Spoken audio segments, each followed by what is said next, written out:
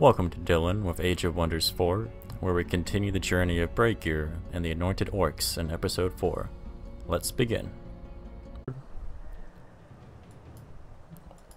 We want to probably draw them into this little choke point right here. Our Inferno puppy is quite hurt. It would be a good idea to get him a restore. There's no chance of getting hit by them, so let's bring our Fury over. Let's bring our Inferno puppy right here. Let's put our Anvil Guard in the front. They can't reach us, right? Correct.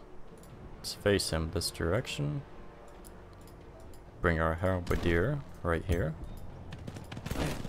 Our Arbalist, we will stand... What's the range on this? 4. Good. Our Arbalist we'll put right here. And our Steel Shaper, we'll have them step behind. Cast a Restore on the Inferno puppy. And these guys all do basic physical damage, which means that defense is going to be what's necessary. So they're going to probably target our weaker units, which in this case is actually going to be the Inferno puppy. So I want to give the Inferno puppy more defense. I have called it an expendable unit, and it is basically expendable, but if you don't have to lose a unit, why lose a unit? There's nothing left to do here, so we're going to end the turn, and that'll put all of our units into defensive mode. They're advancing slowly and carefully.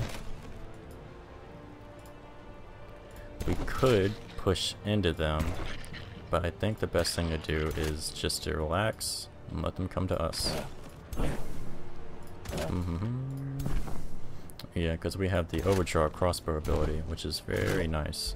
Do we want to cast Bolstering Chant? I think in this case it would be a good idea to put it on the Anvil Guard. Although the chances of them targeting the Anvil Guard is quite low.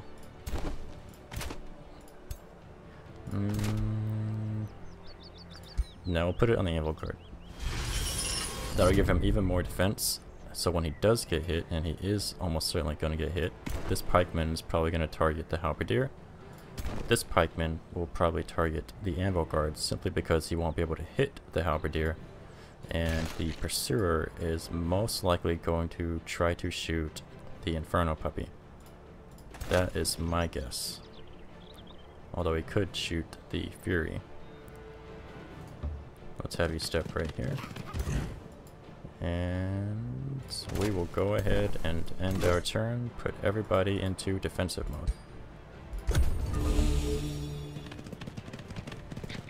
Inferno puppy shot?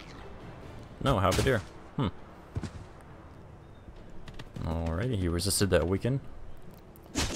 The Dark Culture likes to give debuffs to their enemies, which is usually weaken, which lowers your attack, I believe. Alright. Anvil Guard took a lot of hits, but Anvil Guard is made for taking a lot of hits. Let's see here. I want to taunt with the Anvil Guard if either of these two units stays alive. You're in range of this unit. You can blow him away, but we need a better shot. So let's step forward by 2. Let's start wasting him. Good deal. I think the Halberdier could probably use some more defense. Let's see if we can't shoot this guy repeatedly. He could hit our Fury. So I want to kill one of them. That's my main focus, is to kill one of these, taunt the other one, and then damage the Pursuer and then back. So let's focus on this one.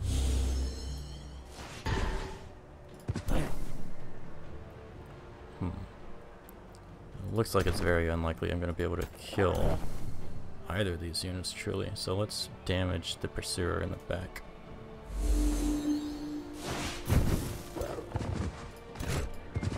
You taunted, uncontrollable, always attack. Let's go ahead and let's taunt this unit. There's a 90% chance of that working. He's taunted. he got shield wall. So now when the halberdier attacks the Night Guard, he's going to have extra defense. He has 9 defense at this point in time. He has 61% physical damage reduction, which is very nice.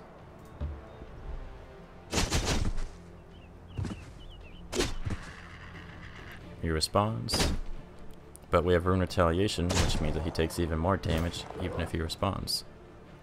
The Inferno Puppy, I think I would like to run him around the side to get behind them next turn.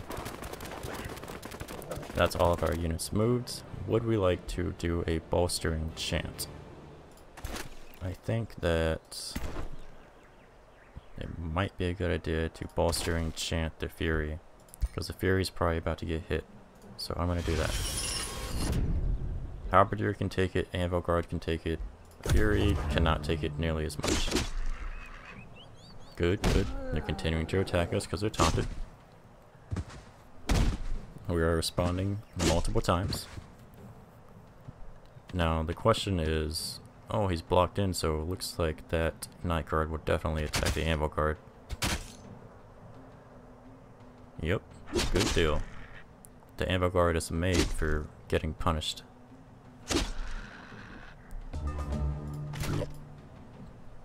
Alright, so the Fury can completely wipe out that Pursuer, or better yet, we can wipe out this Night Guard. Or miss, twice, okay. Alright.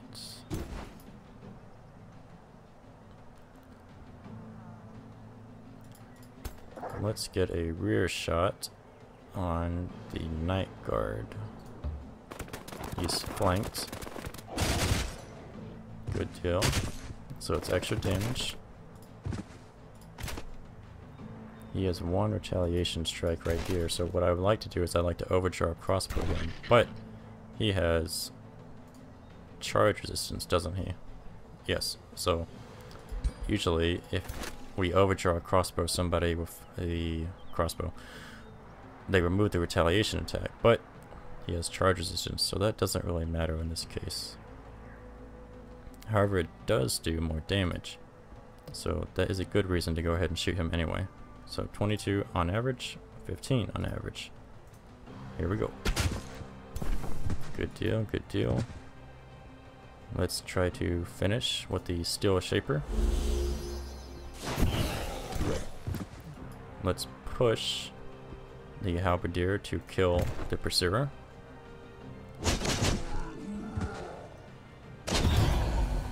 Alright, we should be able to finish with the Anvil Guard here in a second. After a strike from our hero, and here we go.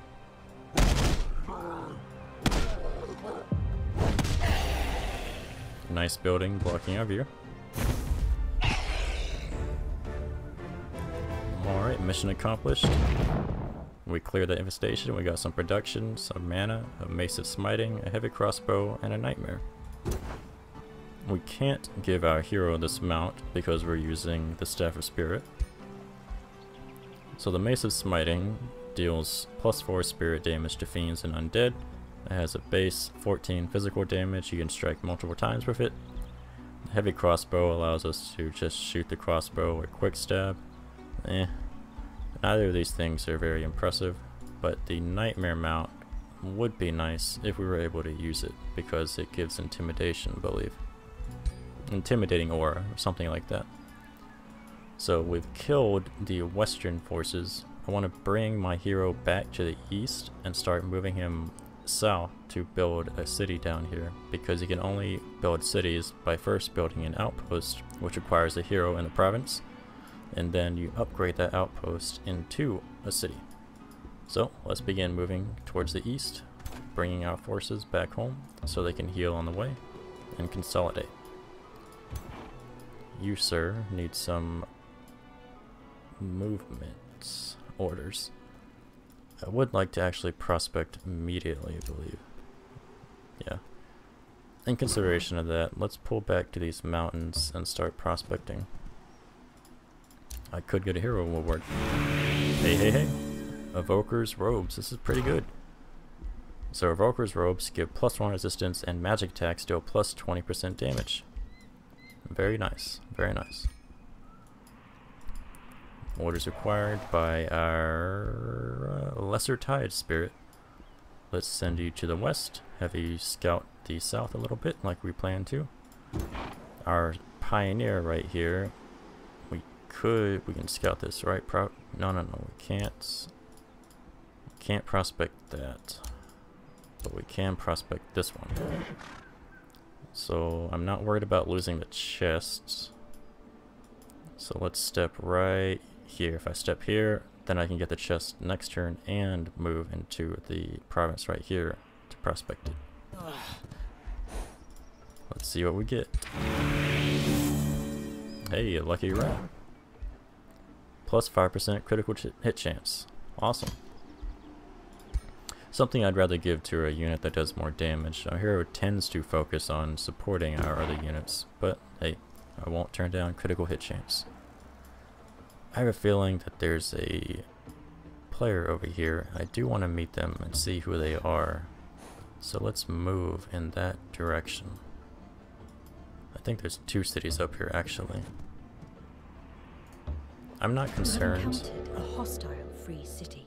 Oh, so we met independents that can be vassalized, integrated, or conquered. Right. So this is a hostile free city. They start at war with us. They're not happy with us. Duke Nashton Salvitus of the free city Heartfield greets you with hostility. We mole lords of Heartfield will fight for our freedom and stand against anyone who threatens our free city, even when they are led by an earthshaper like you. The blood of invaders, thieves, and spies will nourish the fields. You are at war with Heartfield.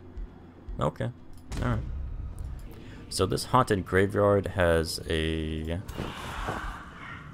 very, well, not very strong, but pretty strong stack guarding it. I'm not worried about them attacking my scout because they're protecting the infestation. If the infestation was awake, I would be more worried about it. What I am worried about is this free city attacking our scout, so I would not get too close to that free city. I will instead send the scout more southeast over here to find what is probably another player. Unless, no, that farm is with them most likely. But we'll send them southeast because I want to search more in a circle around our city to find other people. So this haunted graveyard says, the dead often grow restless in troubled times. In places like graveyards where they are all conveniently amassed in a single, sometimes less than final resting place, this can be fatal for others. Whether driven by dark magic, a confluence of ambient spiritual energy, or some other source of ire from beyond the veil, hordes of the undead rise with one need, to feast upon the flesh of the living. So now we're up to plus 19 mana, which is a pretty respectable amount. If I go ahead and start summoning a copper golem, I can show off basic summons, or I could start working on getting enchantments for our units, Sundering Blades, which would lower enemy defense. I think I'd like to go ahead and, oh man, the 8 mana per unit. We still don't have that much mana. I think it'll be better to do Sundering Blades. Let's go ahead and start that. And that'll end our turn. Let's move on. Who is this? Blint.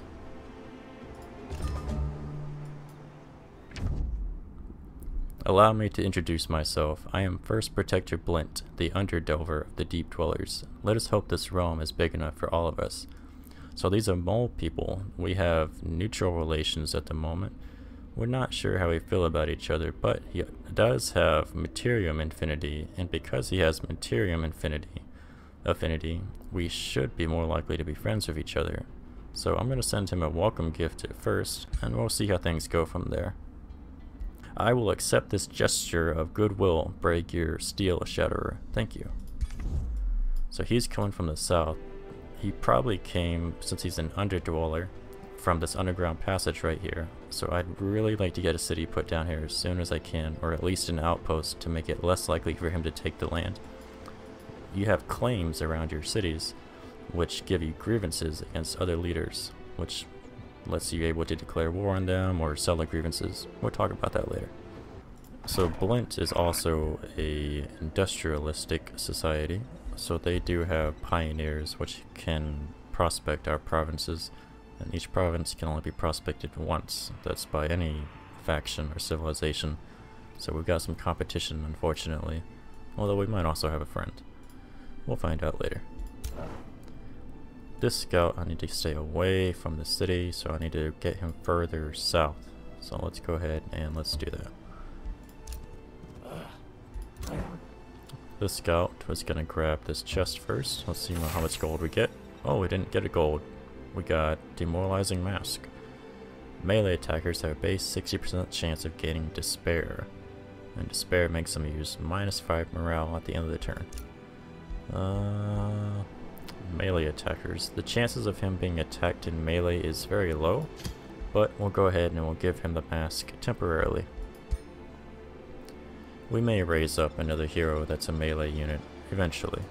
It's actually a pretty good idea to raise up different types of heroes because you get different types of hero rewards.